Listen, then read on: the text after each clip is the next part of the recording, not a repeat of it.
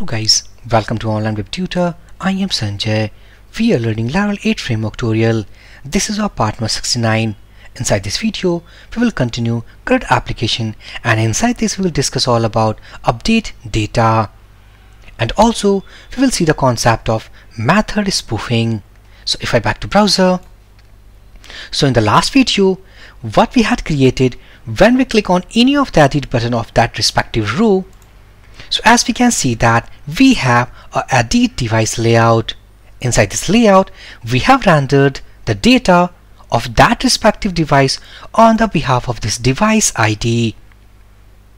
Now we want to update, let's say if we want to change something here, if we need to select here, so we need to update this data inside our database table as well. So for that, what I will do, first of all, we need to inspect that. Here as we can see that inside this form method, inside this form HTML element, here we have method type equals to post, but we need to hit using put method. If I back to terminal, close this development server, and let's say PHP artisan route list, pressing enter. Now inside this route list, as we can see that we need to use device.update by using put or patch method. So here is the URL, means this is the route, this is the name of this route, and it is using update method of device controller. But the most important thing, we need to hit this method but using put or patch request type. So how can we convert our request from post to put request type? So to do that, we need to use method spoofing. Simply, if I back to editor, go inside resources folder, views folder, inside CRUD, here is the layout of edit device.play.php. Now inside this layout, inside this form tag, here we have the method type equals to post. So we are not going to change something post to put or something post to patch. It will not work. So for that, what we will do, we keep it as post, but inside this we are going to use a method directive. Inside this method directive, we need to pass our requested method type.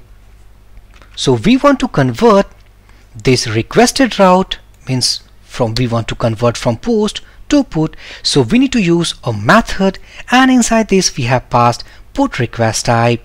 And also if you go to terminal, this time we need to hit called device.update. So also we need to update here, instead of device.store, this time we have device.update. So if we change, go and reload this page. Firstly, let's start our development server,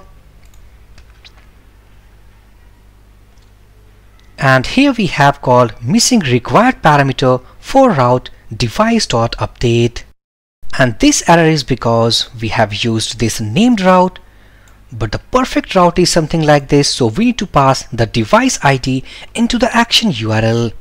So back to editor, here inside this second parameter, what I will do, simply let's say device. It means this is the device instance what we are sending from controller.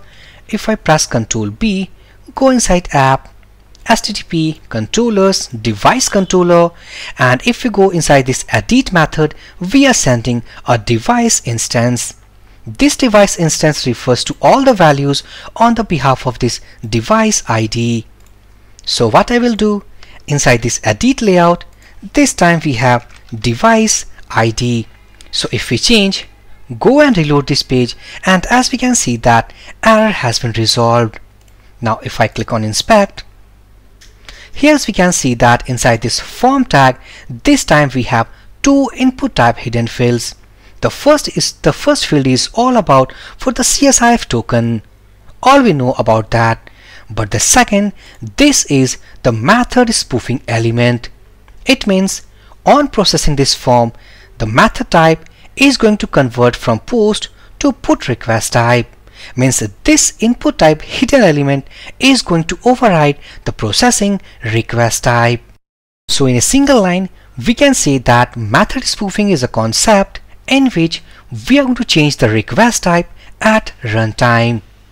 So now by the help of put request type, we are going to hit the update method of device controller, and here it is. So I'm going to remove this second parameter. Instead I will pass the ID because we are passing device ID into the URL, and let's say that device equals to, this is device model, and we will use the find method. Keep in mind, inside this find method we are going to find the data on the behalf of primary key. It means the ID what we are sending inside this update method. And let's say that also we are sending the updated data by the help of this name attribute called name and status. So what I will do, let's say device name equals to, let's say request, this is an instance of the first parameter. Here we have the name, means this is the updated name. Here we have the status, copy this, pasting it here, and finally we are going to use called device and save method, and finally we are going to use a flash message. So to set our session flash message, we are going to use the request instance session. We are going to call our flash method. So here we have request session flash. The first value we need to pass called the key, and the second we need to pass, let's say device has been updated successfully. And finally we need to return redirect, means we want to do a redirection. So return redirect, and we need to go inside our device page because this is the listing of devices. Save all these changes, go and reload this page, and let's say that device 1 updated, we are passing updated value. Inactive, click on submit, device has been updated, and also we can see that inside this list the information of devices now updated. Click on Android, let's say Android updated value, click on submit, device updated, and now as we can see the updated value now rendered inside this list devices page. So successfully guys, step by step now we have completed the operations for add, list and edit. We have now a single operation left, that is delete. So also by using the same concept method spoofing, we need to hit our delete route as we can see here, and that time we will use delete as a method spoofing request type.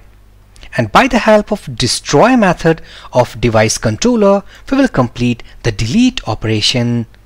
So for this video session guys, thank you for watching and have a great day.